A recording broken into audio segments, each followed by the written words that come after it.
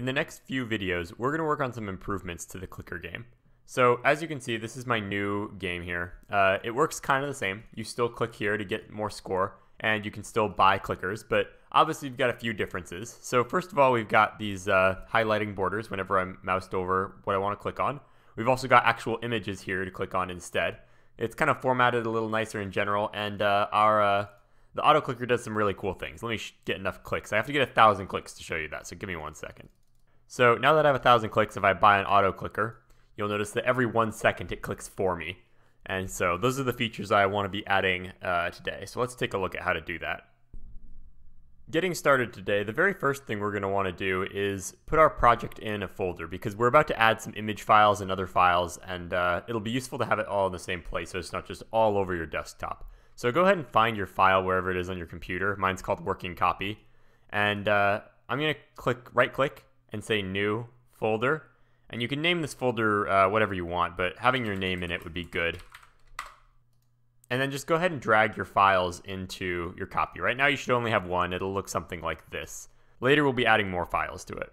For now, go ahead and open Visual Studio Code. And if it's not going to be able to find your file now, it's not going to open automatically. So you're going to have to go up here and click close this welcome message and say File, Open File, and then find wherever you saved it on your computer. So mine was in Desktop under Keller Flint, and I can click right here on what mine's called Working Copy and say Open. And there we go. I've got my files now. I also want to make sure I can see the changes I'm making. So I'm going to close this for just a second here, make it a little smaller, and open up my folder and double click on the working copy. And that's going to bring up the actual page for your game. And I'm going to put that on one side, and I'm going to put my code on the other side so I can see everything I'm doing. All right, so the next step here is going to be to arrange our HTML into the same form that we had on the other game. So some of it's going to stay the same. This part will stay the same, and the message will stay the same here. We'll probably move clickers is going to be lower. It's going to be part of the store, and buy more clickers as a button isn't going to even exist. Score will still exist, and click here will still exist. But let me move some of those around a little bit. First off, I'm going to create a section called Store, and I'm going to make it an H2, which is going to show it a little bit smaller than our H1 up here. The H2 is going to be a smaller version. I'm going to call it Store. If I reload, it's not going to show up here, but that's just because it's black text on a black background. So if we want to fix that, we can go up here and add a rule for H2 that says something like color, let's do pink. There we go. And now our store shows up right down here. So just for simplicity, I'm going to go ahead and delete clickers right now. And we'll have it look like this. Because this is what I want to show up. And I'm also going to get rid of this buy more clicks button. That's not going to be there anymore. So you can refresh it, and that's what it looks like now. All right. So the first thing I want, if we open up our model project here real quick. The first thing I want to do is add these little parts here for the store. So I want to add the clicker that's worth 10 clicks, so it's price right here. Then I want to add the image, and then I want to add the number of clickers I currently have. So those are the 3 elements I need to add for each one of these. To do that, we're going to need a few new elements under our store. So the first one is just going to be a paragraph tag. And all it's going to do is just tell us how much it costs and what the item is. So I could say something like, for me, that's going to be clicker, and it's going to cost 10 clicks. So if I reload the page, it shows up right there. Clicker, 10 clicks. Underneath that, I'm going to want the actual image of the clicker. And for now, we don't actually have the images. We can put the tag there and to sort of show what it would look like. To create an image tag, you're going to use the open angle brace and say IMG.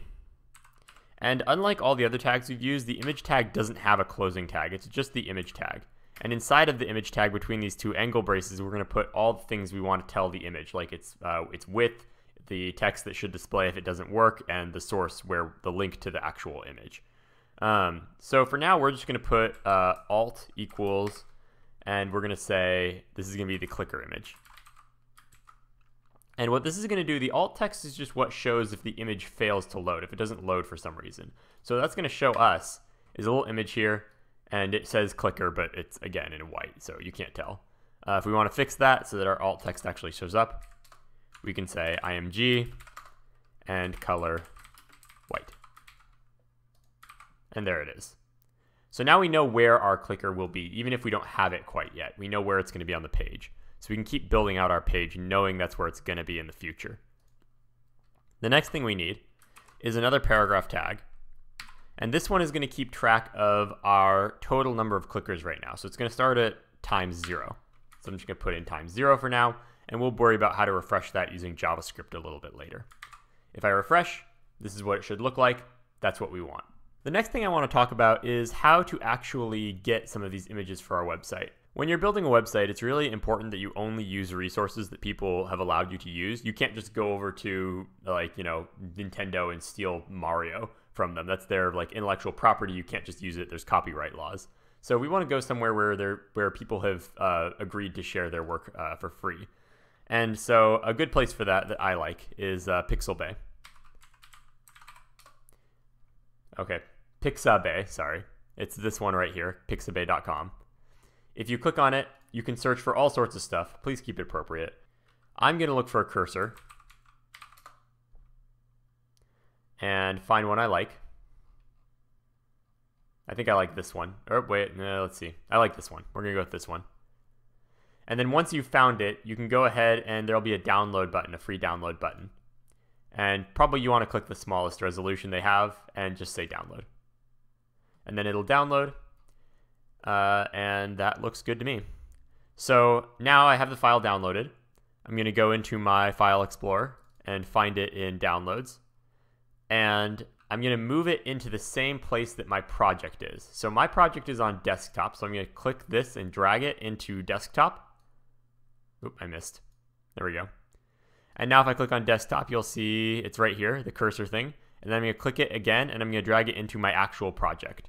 There we go. So in the end, it should look like this. You should have your image right next to your project files. I would also rename this image to something easy. I would get rid of all these numbers and things at the end and just call it something like cursor. Now that we have our image, we can actually link to it in our project. So in the image tag right here, I can say src equals, and then the name of the actual image. So let's see. So I called mine cursor. So cursor.png. The extension is probably going to be .png on yours. And then if I reload, there you go. There's my cursor. The one problem is this cursor is absolutely enormous. So there's another attribute here we can add inside these angle braces for the image, which is called width. And we can set it equal to 50 pixels, px. And if we reload, there we go. That looks a lot better. That's probably about the size I want it to be. You can change it to whatever you want. If you make it, a bigger number, it'll be a little bigger. You can pick and see what feels right to you. Finally, to make this look the same as that model website I showed, we need another thing. We don't just have clickers. We also have the auto clicker we can buy down here. And so that's going to look very similar to the code we have here. If you want, you can type it all out, but you can also just copy it all and hit Control and C at the same time, and that'll copy it. And Control and V will paste it. And then we can just change up these names. So this will be the auto clicker. And it'll cost, for me, it's going to cost, let's say 100 clicks for now, so it's easy to test. Its alt will be the auto clicker. And we'll keep its width at 50 probably, and again, we'll start at 0. Now that I think about it, actually, we'll start at 1 clicker, because you always get 1 every time you click. So this should probably be times 1. The other thing we need to do, of course, is change our image. Right now, it's going to show the exact same image. So, you can go back to Pixabay and find one that you like. I'm going to go for this one, I think. And click download. Probably click the smallest resolution, unless you want it huge. Download it, and then go ahead and find it in your files, in your downloads. Mine's called cursor again, which is very confusing. But I'm going to take this, I'm going to drag it into my desktop. And then from my desktop, I'm going to drag it into my project folder, Keller Flint. There we go. And so now they're all in here. I'm also going to rename it to something a little easier. I'm going to call this one the auto clicker with a dash. Don't use spaces in your file names. Spaces really confuse computers. And then I'm going to go back to my project. And now that they're in the same place, I can change this to auto clicker.png. And when I reload, there you go. So that's the basic layout and structure of the web page that I showed you before. Next time we'll get into a little bit of the CSS and adding those borders and the hover effect where it highlights them if your mouse is over it.